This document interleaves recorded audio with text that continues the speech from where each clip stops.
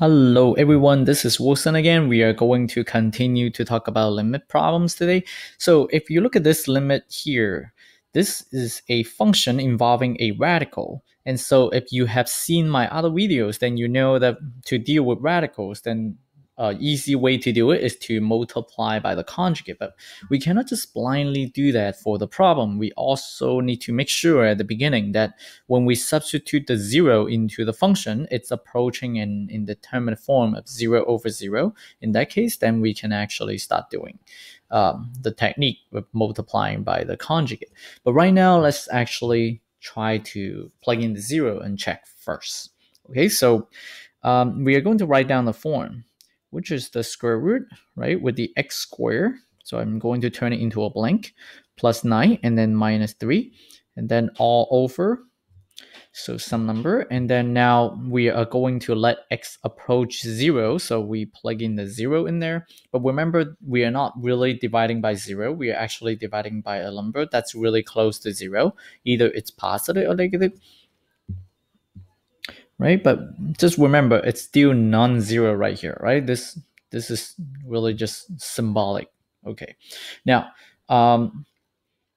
so the numerator is actually approaching, well, let's just look at this radical first. So we have 0 squared, and that's approaching 0, plus 9, that's approaching 9. So we are actually getting the square root of 9, right? And then minus 3, and then at the bottom is still approaching 0. So now you can see that the square root of 9 is what? It's 3. So 3 minus 3, the top is also approaching 0. And then the bottom is approaching 0, so we are getting this indeterminate form. Okay, so we are going to multiply the numerator and the denominator by the conjugate so that we can see if there is any factor that we can cancel out. Okay, so we are going to start by writing down the original function, the square root of x squared plus 9, and then minus 3. And then actually, let's just multiply by the conjugate first. So for the numerator, we have the conjugate to be x squared plus 9, and then plus 3. Now, one thing I want to point out here is that when we talk about the conjugates, we are talking about changing the sign between the two terms. Okay, so it looks like there are 3 terms here, but we are still just having 2 terms. We are treating this radical as 1 term, and then we are treating this 3 as the second term. And what happened is that we are going to change just this minus sign, right? We are going to put a plus sign between the radical and then the 3. Okay, so we are not changing anything inside the radical. We are treating this radical as just one object. Okay, so don't change the sign inside the radical. We're changing the sign that's outside, that's between the radical and 3. Okay, so now we also need to worry about the denominator, right? We are going to multiply also the denominator by whatever that we multiply to the top. So we have x squared plus 9, and then plus 3. Okay, so that's how we start the problem. And then from there, we just need to just recall again, right? We got to recall something right here. That's really important to remember, which is that when we multiply a minus b times a plus b, we are actually getting the difference of 2 squares. So we get a squared minus b squared. So basically, we are squaring the first term, we're squaring the second term, and then we subtract them. And so now we have a minus b, and then a plus b. So what we are going to get is that in the numerator, we are going to square the first term. So we got to square the square root. The square and the square root will cancel out. So we are just getting the x squared plus 9. And then now we got to square the second term. The second term is 3. We square it. We are going to get 9 here. And then don't forget that we got to subtract them, right? So make sure that you put a minus sign right here. This minus sign, this orange minus sign comes from here. Then you may say, what about the denominator? Well, for now, don't do anything in the denominator. Just leave it. Okay, so we are going to just write down, just copy the denominator. Then you may say, so we just distribute the x to both terms inside the parentheses for the denominator. It's unnecessary. You will see why in the next step, why we are not going to do that. Okay, so as you can see here, we have plus 9 minus 9, right? We can actually just combine them, and then upon combining them, then it becomes 0. So you're actually just getting x squared at the top. Okay, so we're just having an x squared in the numerator. And then in the denominator, we still have all that stuff.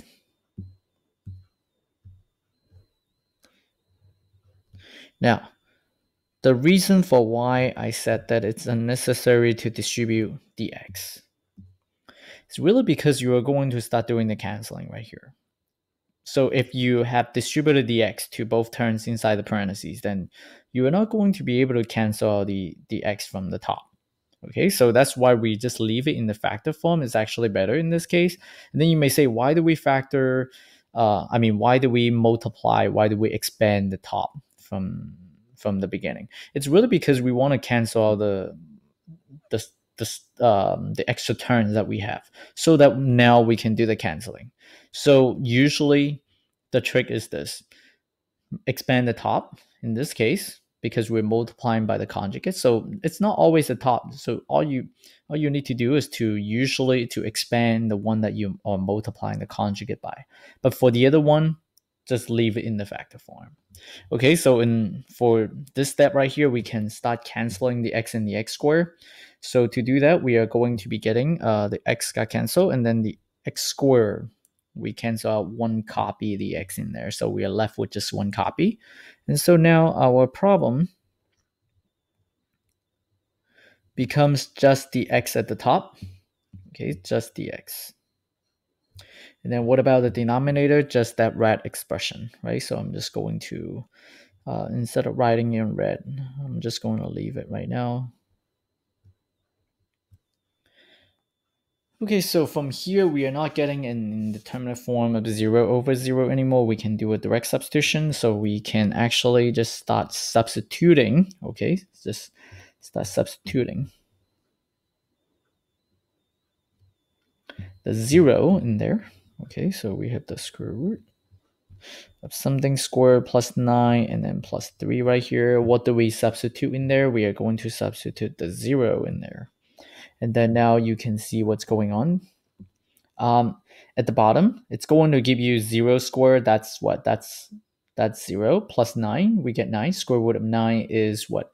It's 3. And then plus 3. You know that the bottom is non-zero. That's all we care. It's because we already see that the top is approaching 0.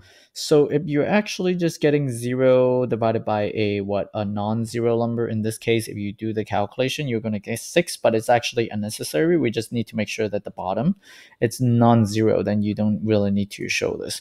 What I mean by that is that if you get this bottom part, so that we know that this bottom part here is non-zero, as you can see, it's actually 6, right? Because you get 3 plus 3, you get 6 right here. Then, and if the top is approaching 0, then you can actually just come up with the answer really easily. What is that? That's actually just approaching, what do we get? It's 0. Okay, so the final answer is 0. And that's it for this problem.